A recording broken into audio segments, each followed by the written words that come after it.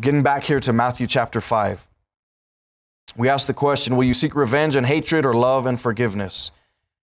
Because it says, ye have heard that it hath been said, an eye for an eye and a tooth for a tooth. See, the natural instinct is revenge and hatred. But God's calling us to a path of love and forgiveness, to turn the other cheek. That's what God wants from His disciples.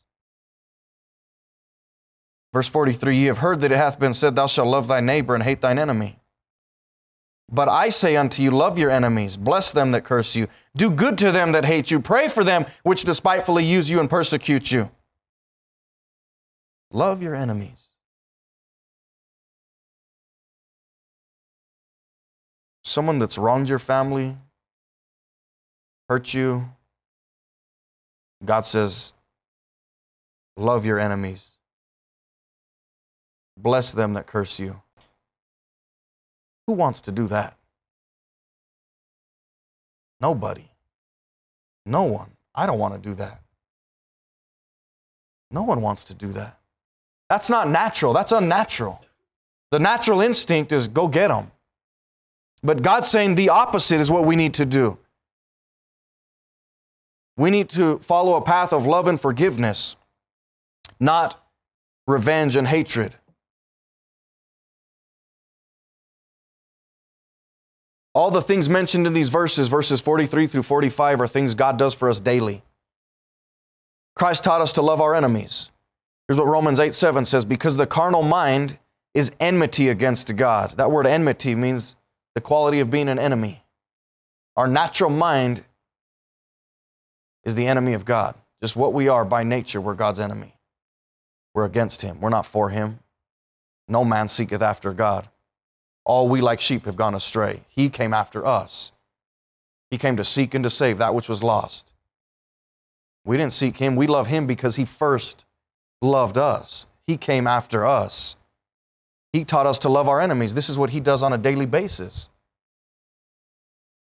He continually loves us. For God so loved the world that He gave His only begotten Son, that whosoever believeth in Him should not perish but have everlasting life. He loved the world, is what that verse says. It's not some. It's the world. And He died for them. He said, love your enemies. That's exactly what He did. We're His enemies. Romans 5:10, for if, when we were enemies, we were reconciled to God by the death of His Son, much more being reconciled, we shall be saved by His life.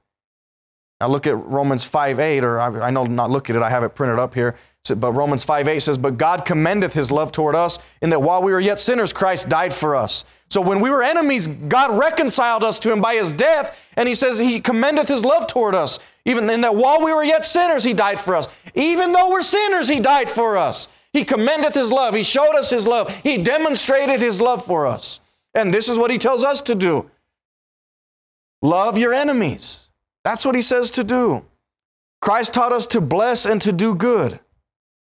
The next part says, bless them that curse you. Do good to them that hate you. Them that hate you. I mean, hatred, somebody that wants to kill you. God says, do good to them. Isn't that what He did? I mean, He's there dying on the cross, and the two thieves are next to Him, cursing Him. And He says, Father, forgive them, for they know not what they do. The Roman soldiers that are there, the religious Pharisees and the scribes that are there, mocking Him, mocking the one that created Him, that created them. He says, Father, forgive them, for they know not what they do. He's asking a blessing on them. Forgive them.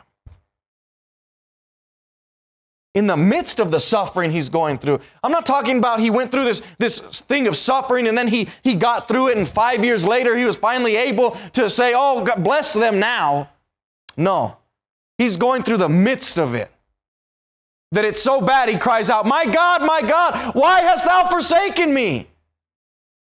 That's how bad it was. At that moment, He's bearing the weight of all of our sin on Him. Their sin. And He still says, Father, forgive them, for they know not what they do. In the midst of it. This is what God's calling us to. This is not easy. Not easy. We cannot do this apart from God. Cannot. I can't. How do you forgive someone that does something horrible to you? I think of my friends Alan and Veronica Garcia, who lost their daughter. You know, they're in just a horrible spot. Pray for them. Bitterness is engulfing them. Pray for them. How do you forgive someone like that that takes your child's life? I don't know. I don't know. Apart from God, I don't know how you would do it. But this is what God calls us to. Put yourself there. What would you do if it was you? Because that's what God calls us to. Love your enemies.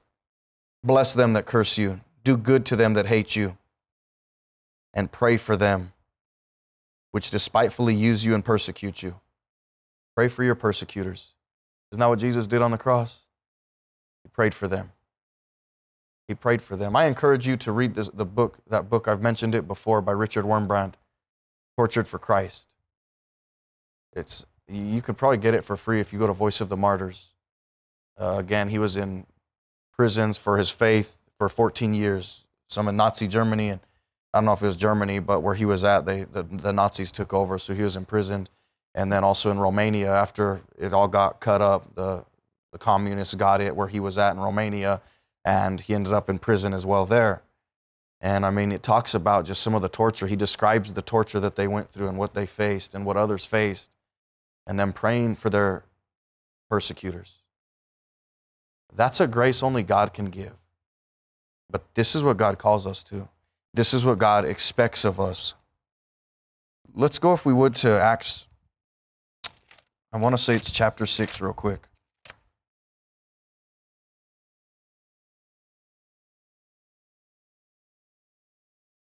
No, it's going to be Acts chapter 7.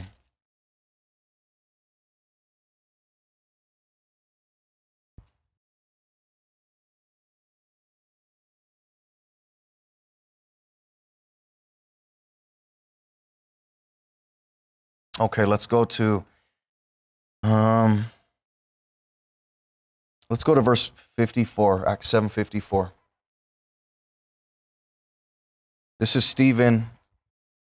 He's preaching his message here. He's the first martyr after Christ.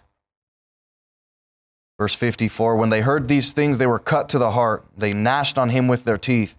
So the preaching of the word cuts them to the heart. And this is how mad they got. They gnashed on him with their teeth. They got so mad, they ran after him and bit him. And that's how mad they were. I mean, that's what like toddlers do. And this is how mad they got. I mean, who's been bit by a toddler, man? Those sharp little teeth, man, those things are like razors. Ah! I mean, you'll jump when they get you, you know? But I'm telling you, because they get mad, they're just like, ah! I mean, and they go after you. And this is how mad they were, that they went after Stephen because of what he was preaching. And he was preaching Christ to them, and that it was their sin. But so they ran on him and gnashed on him with their teeth. But he, being full of the Holy Ghost, amen, that's important right there, looked up steadfastly into heaven and saw the glory of God and Jesus standing on the right hand of God, and said, behold, I see the heavens opened and the Son of Man standing on the right hand of God. Then they cried out with a loud voice and stopped their ears and ran upon him with one accord. So they're so mad. I mean, I imagine, I don't know, I wasn't there, but I imagine as I read this that someone's probably biting him. There's people all over him, and he says, behold, I see the heavens open, as they're biting on him, as they're coming after him and attacking him. And as he's saying that, they cry out with a loud voice. I imagine they just went, ah, and they stopped their ears. They plugged their ears so they wouldn't have to hear what he said, because they didn't want to hear it anymore, because they were cut to the heart. And cast him out of the city and stoned him. And the witnesses laid down their clothes at a young man's feet whose name was Saul, later to be the Apostle Paul. And I dare say that his conversion came about because of this failed preaching, as many would see it. That was, you wasted your breath. That was a failure. Nobody got saved. But later you read in Acts chapter 9, when Saul meets the Lord on the road to Damascus, Jesus says something to him. He says, it's hard for thee to kick against the pricks, isn't it? That conviction. Like you'd goad an animal, you'd poke it, and the animals would kick back. I don't want that. So they'd goad them. Keep going, keep going. They'd poking them. It's hard for you to kick against those pricks, isn't it? Because he's getting pricked in his heart, and he's fighting it, and he's fighting it. God knows that. And I think I would take it back to this right here. And they laid their feet, their clothes at a young man's feet named Saul. It wasn't a failure. See, he died and didn't maybe get to see the results. How God used him. Oh, but God used him in a mighty way. We have half our New Testament because of, I say, Stephen's message.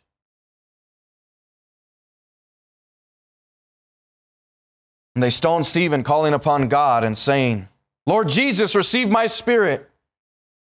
And he kneeled down and cried with a loud voice. Get this right here.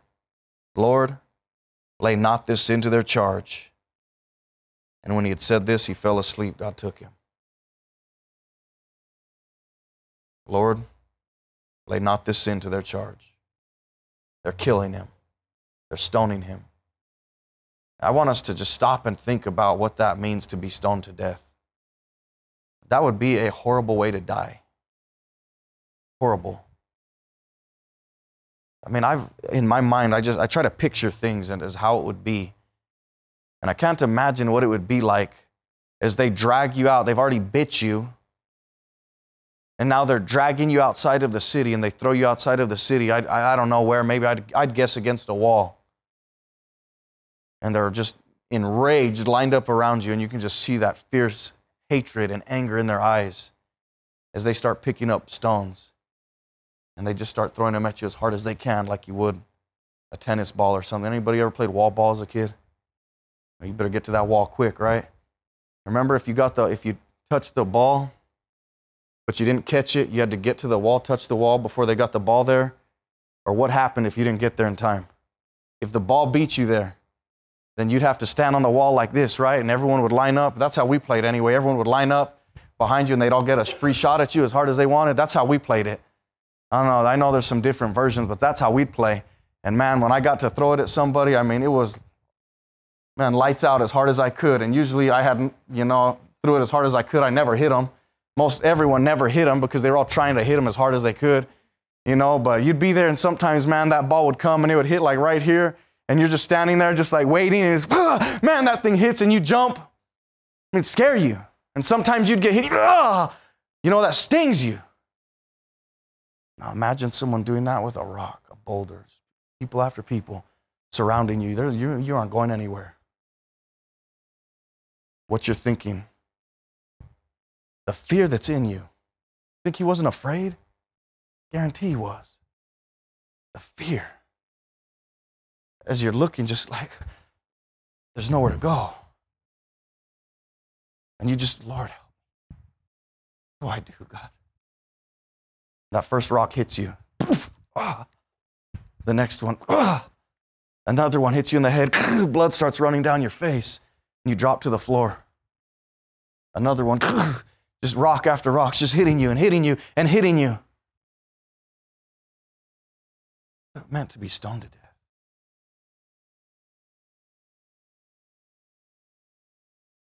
Imagine if there weren't enough people and they got tired and you're there bleeding to death and they stop to catch their breath.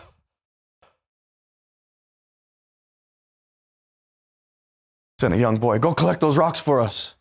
Bloody rocks, he brings them back to you. Pick them up again. Start throwing them at them. I don't know how it went. But that's what he went through. For the testimony of the Lord, because he loved the Lord. And in the midst of that, Lord, lay not this sin to their charge. We used to call a credit card a charge card. You put it on their account. You charge something, you put it on my account. I got to pay it. It's my debt. And Lord, lay not this into their charge. Don't put it on their account. That's Christ's likeness right there. That's Matthew 5, what was it, verse 48. Be ye therefore perfect, even as your Father which is in heaven is perfect. That's what he's talking about. Like Stephen. Be ye therefore perfect. Lord, lay not this sin to their charge. See, but Stephen was full of the Holy Ghost. We need to be full of the Holy Ghost. We can't be full of the Holy Ghost if we're not full of God's Word, if we're full of the world and not full of His Word. We got to disconnect. We got to unplug. It's hard. I know. It's hard. We're busy. I get it. I know. There hath no temptation taken you but such as is common to man. If you felt it, everybody in this room's felt it. If you've had a struggle reading your Bible, everybody in this room has had that same struggle. If you've had a struggle spending time in prayer, everybody in this room has had a struggle spending time in prayer, because there hath no temptation taken you but such as is common to man. If you felt it, then you can count on it. Everybody else in here has. That includes me. But if we want to live like that, as the Bible talks about there in Matthew chapter 5,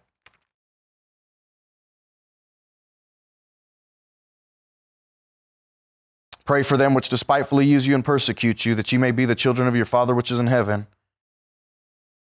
Be ye therefore perfect, even as your Father which is in heaven is perfect.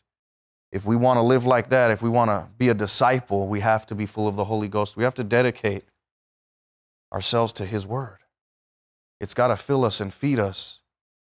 It's got to go through us so it can cleanse us and change us and renew our mind, renew our thinking, change the way we think, get the old man out and be filled with the new man. We have to do that. And it's a daily challenge, I know. And hey, if you fail today, then get at it tomorrow. And the next day. And the next day. And ask forgiveness. Ask God to forgive you. But just get at it. He says this in verses 46 and 47.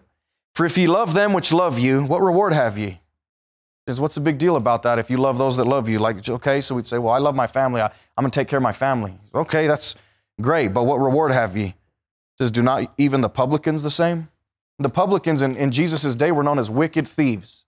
That was an insult to be called a publican. If someone called you a publican, they were thieves. They were tax collectors, and they ripped people off. Worse than that, they were Jews who worked for the Roman government. It's bad enough working for the government, right? I worked for them for, I think, 8 years.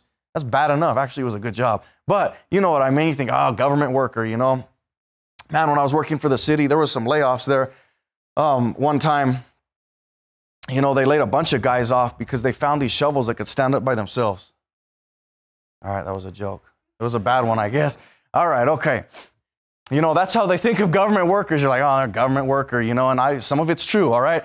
I witnessed it. But, okay, they were Jews working for Gentiles, the Roman government. That was just a no-no to the Jews. We saw how they treated the Samaritans a few weeks back when we looked at that, the story of the Good Samaritan. So it was bad for a Jew to work for the Roman government, and that's what these publicans did. They were tax collectors, and they were thieves on top of that. Rome didn't care. They said, we want our cut.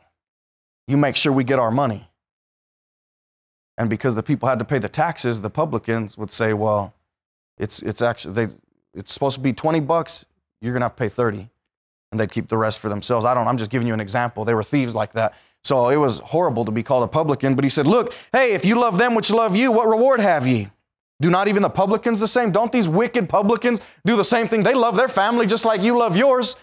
So what good is that? Love your enemies is what he's saying. Love those that persecute you. Love those that hate you. That's what he's saying to do. And if ye salute your brethren only, what do ye more than others? Do not even the publicans so? And this fits right in line with the story of the Good Samaritan. Hey, if you're just going to salute your brethren, what do you do more than others? Everyone does that. Everyone will say hi to their friends. Everyone will be helpful to their friends. He's saying be helpful to a stranger. Go beyond. See, we can choose revenge and hatred.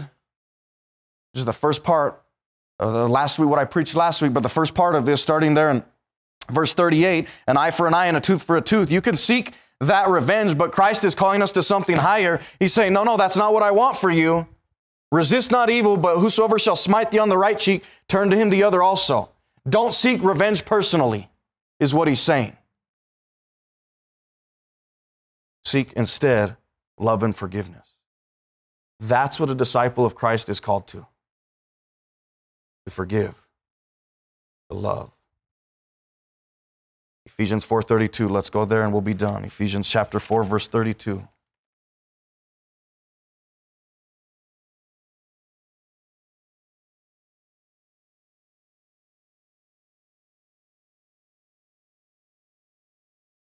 It's a verse we had our children quote quite often. I don't know, hopefully they still know it. I don't know if they do. But it's a good one for adults too. And be ye kind one to another, tender-hearted, forgiving one another. And here's why we can forgive one another, even as God, for Christ's sake, hath forgiven you. If he can forgive us, we can forgive others.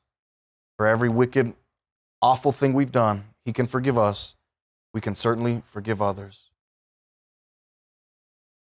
So hatred and revenge, or love and forgiveness. When someone wrongs us. Look, when someone in this congregation wrongs you and does something wrong, you can get your feelings hurt, you can get mad about it, you can not say anything and you can stop coming, you can leave and get away from God, you can do all that. Or you can go talk to them, you can forgive them.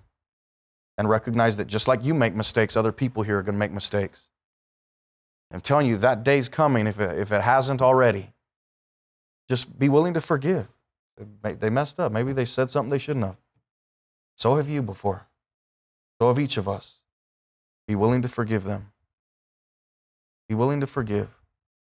Why? Because Christ forgave you. He can forgive us. We can forgive others.